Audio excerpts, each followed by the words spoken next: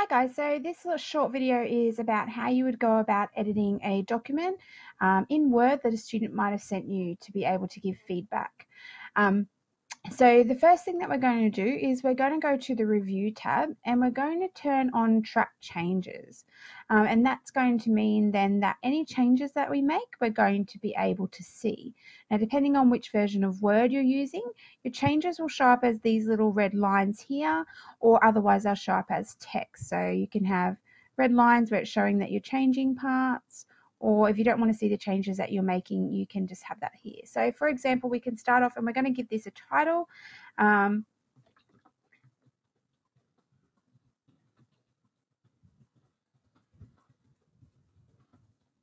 As a suggestion to the student. And as you can see there, it shows that that's a change that I've made once I click on that bar there. So once you've done that, so that's about track changes, and you can do that all the way through if you want to change spelling, if you want to change sentence structure, and then the students can see what you adjusted. The other thing that I quite often do when I'm giving feedback to students is I'll highlight a section where there's something in particular I want them to change, and I go add new comment. Now this comment, then I can write what it is I would like them to do. So in this case, I'd like them to write it in a paragraph form and make sure that they have written it in past tense and third person.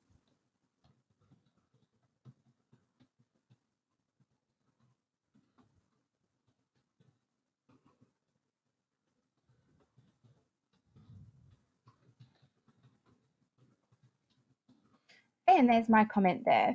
Now, if we were using this as a document and we're talking between us, they might do reply if they've got the same version of Word as I do, and other versions of Word, they might not have that option at all. Students then, when they come back to this, once they're finished with that comment, they can delete the comment and then they wouldn't be able to see it. The same for their track changes. They can accept or reject the changes that they find.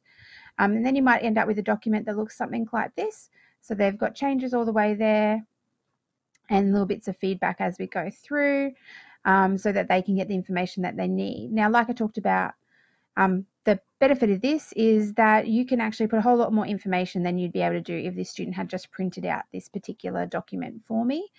And my other video is going to walk through how you could go about adding the sections of audio to this as well. Okay, so thanks guys, and have a great day.